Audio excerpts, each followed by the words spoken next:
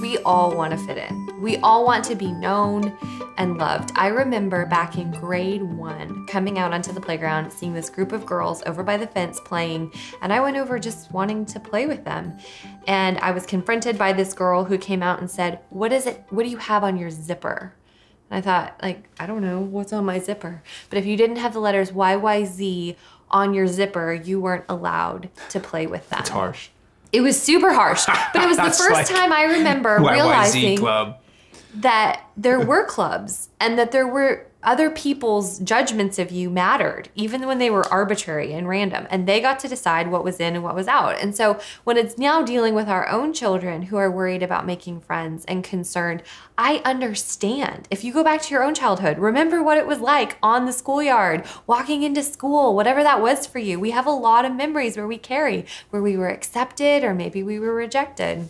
Yeah, and I think with our own kids, one of the most important principles that I like to follow with our kids is identifying their strengths. I want my children to know what their strengths are because I want them to be confident about who they are. If they're not confident about who they are, they will go to school, they will go in other friendship groups, and they will gravitate to the cool crowd or the crowd that they want to learn something. They want to learn more about what that crowd's about, and they don't want to be rejected. They don't want to feel it. Nobody does.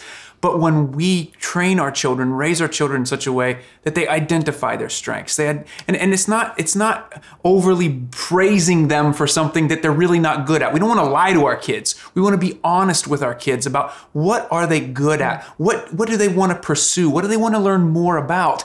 And then step out into the world and invite other people into that and hold their hand, walk alongside them as they do that. And I genuinely believe friends come along and gravitate towards that, and they want to learn about what your children are learning about. And then you teach them to be teachable so that they too can step into the shoes of other kids and learn what it is that their strengths are and praise them and honor them so that they learn early on what it means to step into the shoes and praise another child rather than fight with them, rather than try to get one up on them. I think that's huge, but helping them know their identity is the first place in making that happen.